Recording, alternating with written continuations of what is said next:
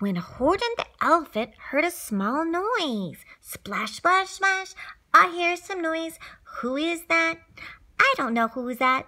Splash, splash, splash. I hear a little help. So Horton stopped splashing. He looked towards the sound. That's funny, thought Horton. There's no one around. Then he thought he heard it again, just a very faint yelp. Yelp! As if some tiny persons were calling for help. I'll help you, said Horton. But who are you? Where are you? He looked, and he couldn't see nothing there but a small peck of dust blowing past through the air. There was nothing there? Wonder who it was. He was wondering too. Horton was like, who could you be? I say, muttered Horton, I've never heard of a small speck that was able to yell. So who do you think? Why, I think that there must be someone on the top of the small peck of dust. Some little creature, very small, too small to be seen by the elephant's eyes. Horton's very wise. Well, what was on the speck? Who is it? Some poor little person who's shaking with fear. Oh, no. Then he'll blow in the pool. He has no way to steer. I'll just have to save him because, after all, a person's a person, no matter how small. He's gonna save him? Oh, he's the coolest. Horton's so cool. So gently and using the greatest of care, the elephant stretched out his great long nose, the trunk, through the air, and he lifted the little dust speck and carried it over and placed it gently down on a very soft clover plant. Oh, that's so cool. Humped, humped, a voice. 'Twas a sour kangaroo, and the young kangaroo in her pounced, humped, humph, humph. Why, that speck is so small as the head of a pin. A person on that? Well, there never has been. You are a silly old elephant. Believe me, says Horton. I tell you sincerely, my ears are quite keen, and I heard him quite clearly. I know there's a person down there, and that's more. Quite likely there's 2, even 3, even 4, quite likely a family for all we know. A family with children just starting to grow. So please, Horton said, it's a favor to me. Try not to disturb them. Just let them be. Hump, hump, hump. You and your family of invisible people on a clover. Hump, hump, hump, pouted the kangaroo. I think you're a fool. Ha, ha, ha, ha. Ha, ha, ha, laughed the sour kangaroo. The young kangaroo in her pouch said, Me too. You're the biggest blame fool in the jungle of Newell. And the kangaroo plunged in the cool of the pool. Splash, splash.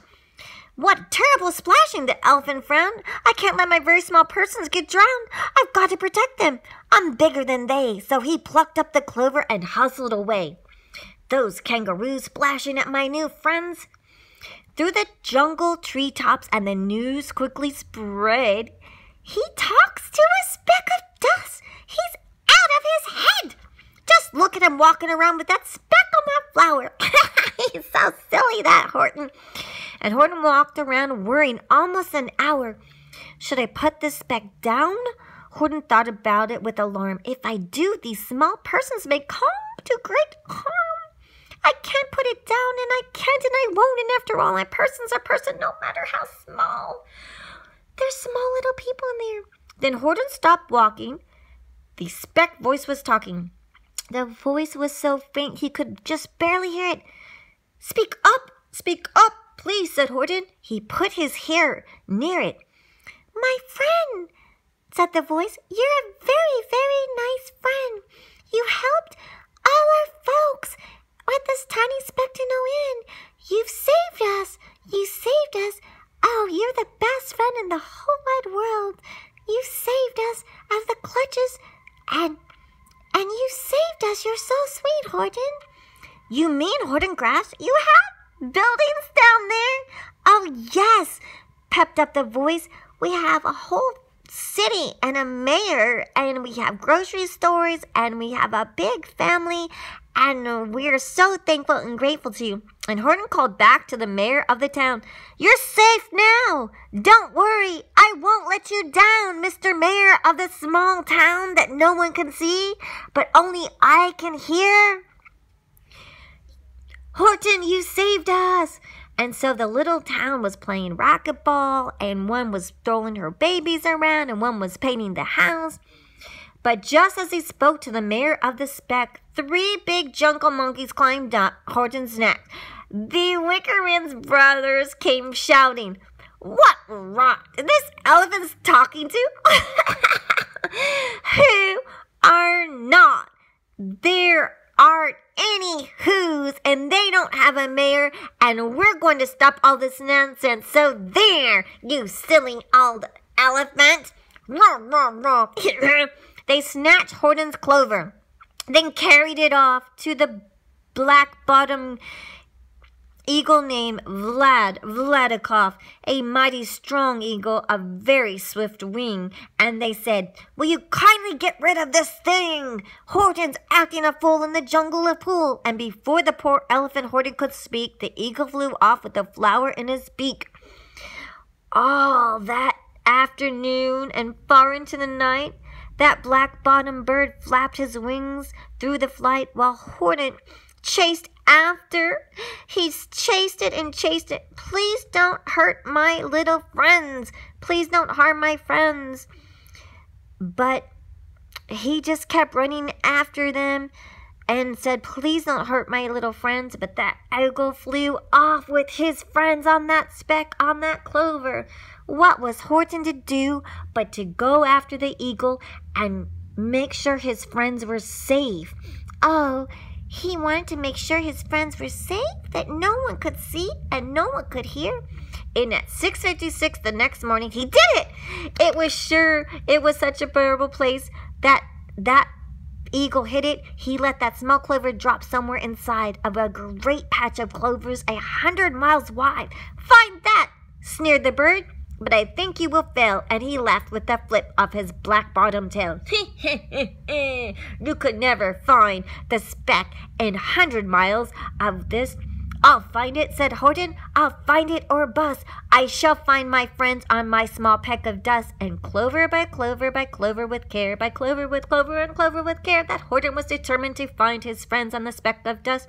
He picked up and searched them and called, "Are you there? Are you there, my friends? Are you there in this clover number 1 or clover number 2? Are you there? I will find you, have no fear. I will find you, my friends, that no one believed but me, Horton the elephant."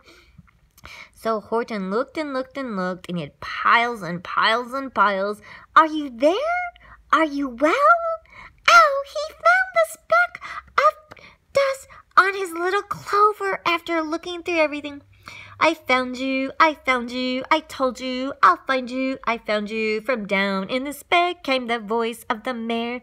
"We are really appreciative that you saved us, that you care about us, that you saved us. We are so appreciative. And will you please be our friend? And we adore you, Mr. Who." So Horton answers, "Of course I will stick by my small folks through thin and thick." Oh, the mayor and Horton made a deal that they will be watching out for each other, and the town was alive. "Hump, hump," said a voice.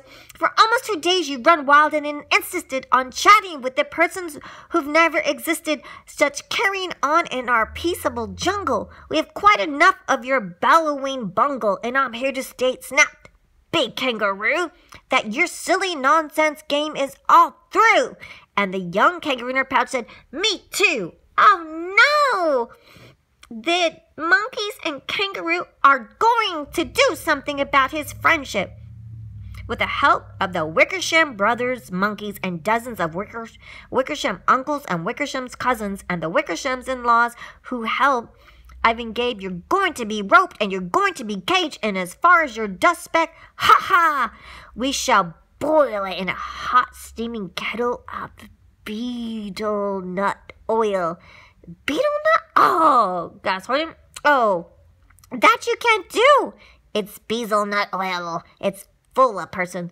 Mr. Mayor, Horton called out. Mr. Mayor, you got to prove now that you really are there. So called a big meeting. Get everyone out. Make everyone who holler. Make everyone who shout. Make everyone who scream. If you don't, everyone is going to end up in a bezel nut stew.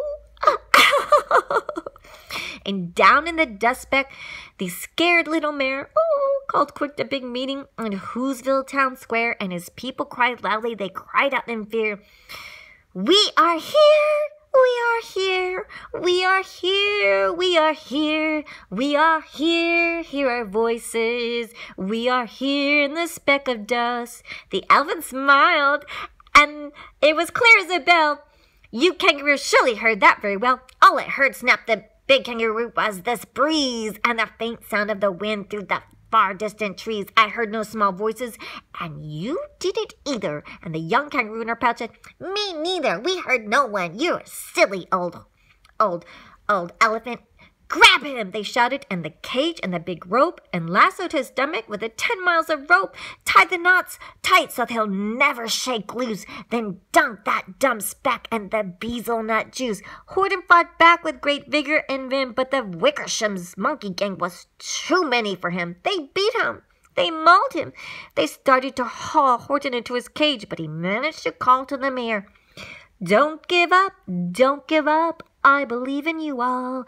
Don't give up. Don't give up. I believe in you all. A person's a person, no matter how small. And you very small persons will not have to die. You will have to make yourselves heard. So come on now, try and you try and you try. Can you shout? The shaky mayor grabbed a tom-tom.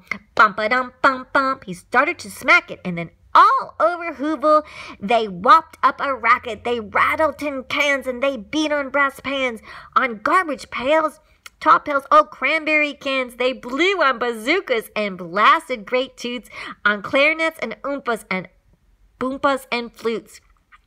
Great gasps of loud racket rang through the air. They rattled and shook the whole sky. And the mayor called up through the howling and hullabaloo, Hey, Horton! How about that? Can you hear us? And Horton called back, I can hear you just fine. But the kangaroo's ears aren't quite as strong, quite as mine. They don't hear a thing. Are you all sure your boys are doing their best? Are they all making noise? Are you sure everyone down in Whoville is working? Quick, look through your town. Is there anyone shrinking? Come on, boys and girls, make some noise. Make some noise. Horton, we're down here. Horton, we're Whoville. Through the town rushed the mayor, through the east to the west, but everyone seemed to be doing their best. Everyone seemed to be yapping and yipping, and everyone seemed to be beeping and blipping, yapping and yipping and yapping and yipping and bleeping and blipping. But it wasn't enough. All this ruffus or roar, he had to find someone to help him make more. He raced through each building. He searched floor to floor. That mayor was doing his best to save Whoville. He ran and he raced and he shook. A very small shaker named Jojo was on his phone, nice and nippy, nice and chirpy. Come on, the mayor insisted. We need some noise. We need the elephants to hear us, and we need the monkeys and the kangaroos and all the animals in the jungle to hear us. Come on, kids, make some noise. We're here. We're Whoville. Come on, kids, shout. We're here in Whoville. We're alive. We're real. We are small people. And he climbed up the ladder in the Eiffelberg Tower, and he said, Mr. Mayor, we've got it. Then he spoke as he climbed. When they got to the top, and a loud cleared his throat, and he shouted, Vop! Vop! Vop! Yum! We're here in Whoville! Yup! Yup! Bop, bop, bop, bop, bop, bop, bop, bop, bop, bop, bop. Whoville, we're alive and breathing in Whoville, we're Whoville, and that yop, that one small extra yop put it over. Finally, at last, from the speck on that clover, their voices were heard. They rang out clear and clean, and the elephants smiled. Do you see what I mean? They prove they are real. Persons, no matter how small, and the whole world was saved by the smallest of all. How true, said the big kangaroo. And from now on, you know I'm planning to do. From now on, I'm going to protect him with you. And the young kangaroo in the pool said, guess what, kids? Me too!